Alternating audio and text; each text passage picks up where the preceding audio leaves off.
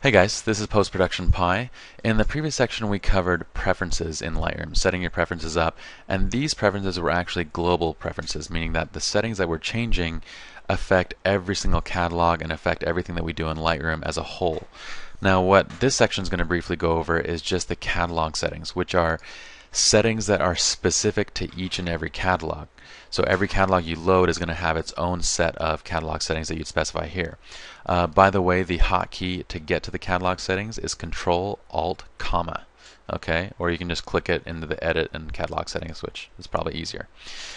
Alright, now in our first General tab, what we first see is the information. This is just going to show general information for that Lightroom catalog. Not any of the images, but just the catalog. So we see the location, we see the actual catalog name, which is Paul and Sheila Engagement, and LRCat stands for Lightroom Catalog. We see the date that the catalog was created, last time it was backed up, which it hasn't been, oops, my bad, and last time it's been optimized. It'll also show you the size of the catalog. As you guys are making more edits and more changes to the images inside the catalog file is going to get larger in size. Now, it's not significant because even the largest catalog file that we worked with is only like 60-70 megabytes, but it will kind of grow in size as you're making more and more changes and importing more photos. Okay, now our next set, oh, by the way, one quick item. If you ever open up a catalog file and you kind of forget where that actual catalog file is located on your hard drive, just hit Show right here. It'll actually pull up Windows Explorer and show you the exact folder where the catalog file is located, and here it is. Paul and Sheila Engagement LRCat. Alright, close that out. Now the next box is the backup box, and what this is going to tell you when you want Lightroom to remind you to back up your catalog. You can set this for different preferences, whether it's never, once a week, once a month, once a day, or every time you close Lightroom.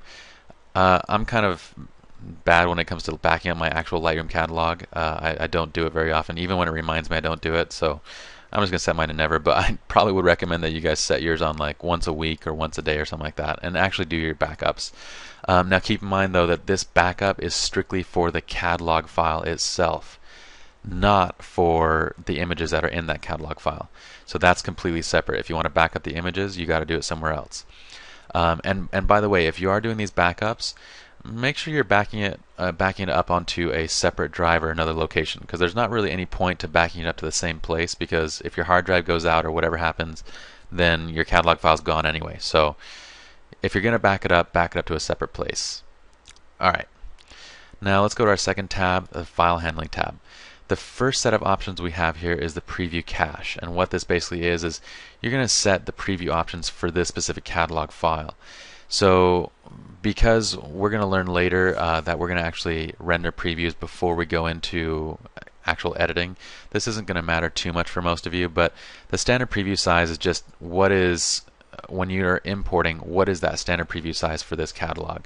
It defaults to 1440 pixels, which is fine because we're going to specify later on, we're going to show you how to basically set it up so before you start working, all your full-size previews are rendered anyway, so this doesn't really matter too much. This is the preview quality, whether you want high, medium, low. It defaults to medium, that's fine again. Automatically discard one-to-one previews after a certain amount of time. Now right now it's set to 30 days, and that's fine. What this basically means is a one-to-one preview is a full resolution preview of a file. So when I click in on an image, if Lightroom has not already rendered this image as a preview, this is when it's going to create the one-to-one preview. And so that's a full resolution image, so I can zoom in and I can check it out what it looks like at a 1-to-1 ratio. This is not 1-to-1. This is zoomed out at like 25% or whatever it is. It's fitting it just to fit this little screen right here. Okay. If I click 1-to-1, you can see what the actual size is right there. All right. So that's what a 1-to-1 preview is. So I'm going to go back to my catalog settings, file handling. Now these 1-to-1 previews actually take up quite a bit of space. Again, like we discussed before, it can be anywhere from 5 to 25 to 40 megabytes depending on the size of the original file that you're previewing. So it's a good idea to discard them after a certain amount of time because they're taking up a lot of space on your hard drive. Now this depends on how much time, it depends on how fast your workflow is. If you find that you finish each catalog within a day, then set it to a day. If it's a week, then set it to a week. I find that usually I'm done with each catalog file, like a wedding is usually done and backed up and out within 30 days, and I'm not using it anymore. So I set mine to after 30 days, which is the default actually. Import sequence numbers, not super huge, not super important. What this basically is, you're going to specify the import number. So when you start importing, it's going to start with this specific number. If I set it to 555, it'll start at that number. 1 is fine, it's the default. Photos import is going to tell you how many are imported. Again, leave it at default, fine. And then I'm going to go to the metadata tab. Now, in the metadata tab, we're editing preferences for this catalog on first editing metadata. This first option offers suggestions from recently entered values. What that means is basically if I close this out and I go to my library, I'm actually already in library, I go to say metadata, I can fill in information here like the title, captions, copyright. Well, that option right there is basically going to, oops, sorry, let me go back to catalog settings, not the preferences, close out, catalog settings. Okay, so this option is basically going to say, it's like another form of autocomplete. So whenever it recognizes a previously entered value, it's gonna offer the suggestions as autocomplete. If you want to clear all the previous suggestions, just hit this button right here. It'll clear everything from before. Include develop settings in metadata inside JPEG, TIFF, and PSD files.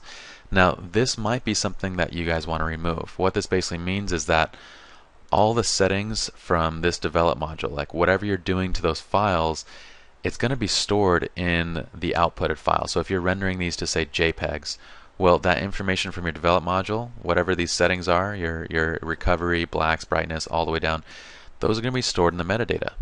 If you're rendering these and giving them to clients, you may not want them to have all that information.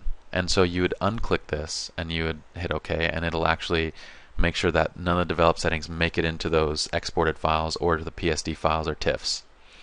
Okay, so yeah, I would probably keep that off unless you need it on for some reason, especially if you're a studio that's delivering files to a client. You really don't want everybody to have all your settings and stuff like that from Lightroom. So just take it out. Now this next option, automatically write changes into XMP. What this is for is basically if you are editing files in Lightroom and you want those changes that you're doing in Lightroom to be visible in other applications like third-party applications, you need to write those changes into XMP files. And an XMP file they're known as Sidecar Files, and what that is a file it's stored right next to or right beside the original RAW file or JPEG file that you're working on, and it's labeled XMP. And it contains all the data, the developing data that you use to process that photo. So when I open it up in another application, well, it's going to look for those sidecar files, and if it finds them, it will actually load up those preferences and those processing settings right away. So you'll see the changes that are made in Lightroom. If you're not using any other applications other than Lightroom to edit, Lightroom or Photoshop, then don't save changes in XMP files because it's going to create extra files, which just ends up being more space. It's not a ton of more space, but it is doubling up on all your files. If you are, then check this and it'll automatically write changes in XMP. And notice that it comes defaulted as off, and when it's off it does say, warning, changes made in Lightroom will not automatically be visible in other applications. Okay, so it tells you. This next option for EXIF data is write date or time changes into proprietary RAW files. If you select this, what it means is if you make any changes to the date or time settings, to the date or time EXIF data in your Lightroom catalog, it's actually going to write over the date and time stamps on the original RAW file. This is a permanent change, and you cannot go back to the way those RAW files were before. So I'd probably recommend keeping it off, which is the default, because if you turn it on and you make a change to the date and time, you can never go back to the original date and time on that RAW file. So off is fine unless you really want it on, and you can do it, but at your own discretion. Alright guys, we're done with the catalog settings, and let's move on to the next section.